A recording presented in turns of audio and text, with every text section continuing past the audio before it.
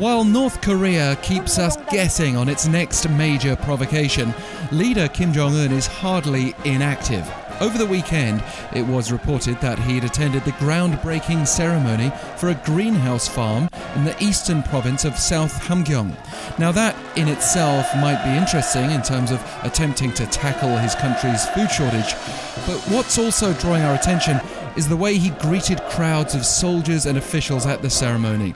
Kim was shown standing up through the sunroof of an SUV, closely surrounded by those who'd gathered to see him. Unusually close, in fact. Kim seems to be trying to make himself more than ever a man of the people and seeking to strengthen unity at home by reinforcing his push for rural development, including the modernization of agriculture to ensure a steady supply of fresh vegetables. At the event in question, Kim encouraged soldiers who've been sent to help complete the greenhouse farm's construction by October 10th, the anniversary of the North Korean Communist Party's founding, a forerunner to the Workers' Party.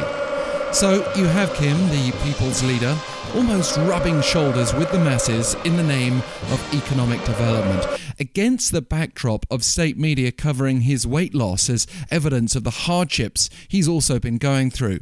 But then you also have the vehicle itself that he was travelling in, what seems to be a high-end Lexus to add to his collection.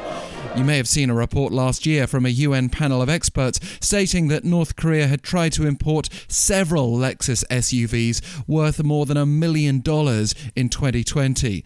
It's an interesting image then, the food scarcity and drive for national unity while waving from a luxury SUV. And now we could see the North resume its focus on much more expensive technology, the development of powerful weapons. Pyongyang appears to have held back to appease China during the Winter Olympics. Now that Beijing 2022 is over, analysts are anticipating something big, possibly an ICBM or nuclear test, especially as we approach another key anniversary on April 15th, which will mark 110 years since the birth of national founder Kim Il-sung.